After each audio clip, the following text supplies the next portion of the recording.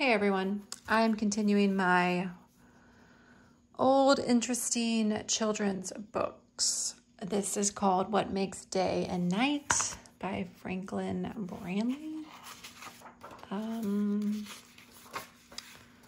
It's published by Harper and Row. It isn't a revised edition, so it's not a first edition. As you can see on the copyright, it was first published in 1961. This is a 1986 edition, but it's called What Makes Day and Night. Let's get started. We all live on the earth. The earth is our planet. It is round like a big ball, and it is spinning. It's hard to believe the earth is always turning because we don't feel any motion. This is because the earth spins smoothly, always at the same speed.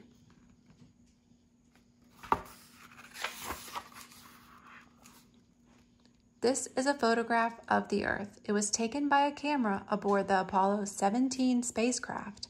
You can see that the Earth is round. If you were way out in space and watching the Earth, you would see it spin.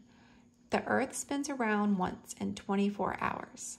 Light from the sun falls on one half of the spinning Earth. The half in the light has day, and the other half is dark. It is in the Earth's shadow.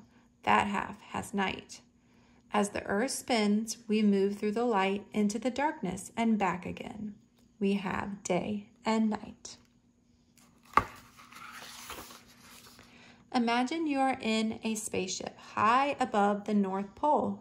Imagine you can stay there 24 hours and watch the Earth make one complete turn.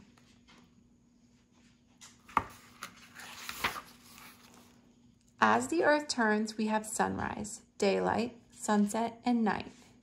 People at A have sunrise. Up there.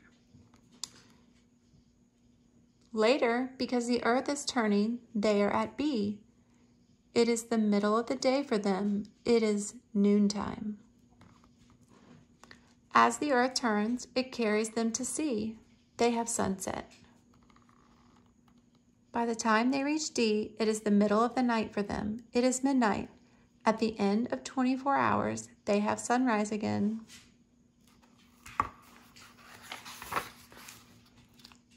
You can see how we move from daylight to darkness by doing an experiment. You will be the earth, and a lamp will be the sun.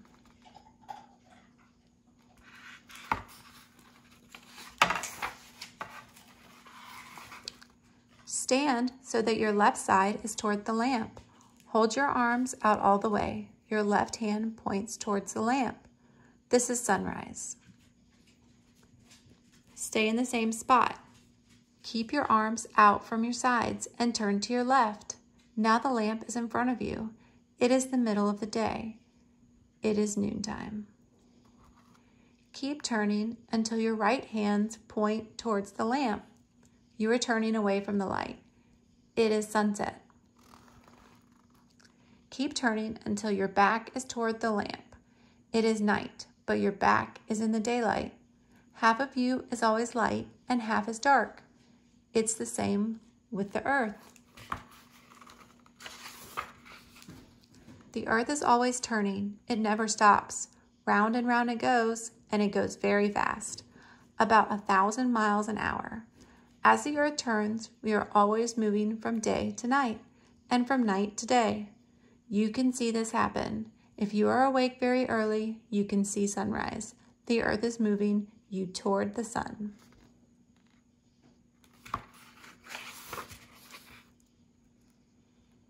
The earth keeps turning. Later in the day, we begin to turn away from the sun. You can see sunset. About 24 hours after sunrise, the sun will rise again. It all happens because the earth is spinning around. As the earth turns, the sun seems to move across the sky.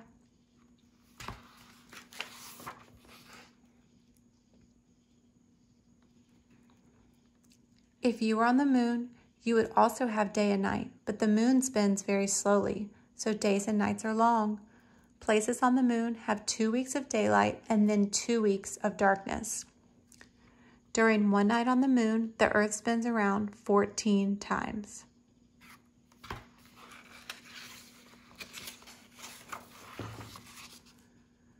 The turning Earth gives us about 12 hours of daylight and 12 hours of darkness. That seems just about right for all of us on the planet Earth.